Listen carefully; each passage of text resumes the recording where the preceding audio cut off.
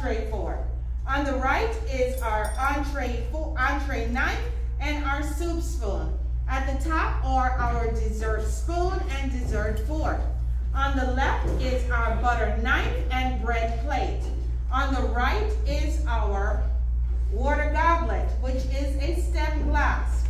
In the middle, we have our charger plate, entree plate, salad plate, and soup bowl. Keep in mind that the glass or any drinking bowl or anything, any glass or cup, is always on the right, okay?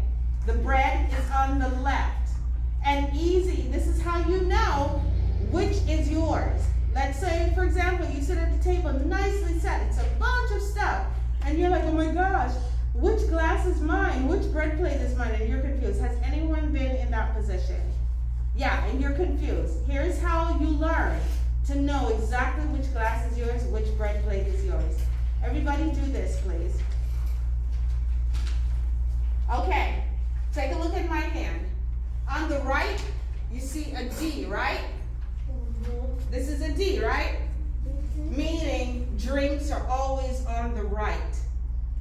Over here, you see a B, right? You see this B? Which means bread is always on the left. So you have your drinks on the right, your bread on the left. Everybody sees it clearly? Yeah, okay? So when you sit at the table, you look on your right, you can do this. Actually do this under your table. You're like, okay, that's my glass, that's my bread plate. I'm ready to go, all right? Or you can do BMW if you don't want to do this. Bread, meal, water. BMW, just remember the car. Bread, meal, water.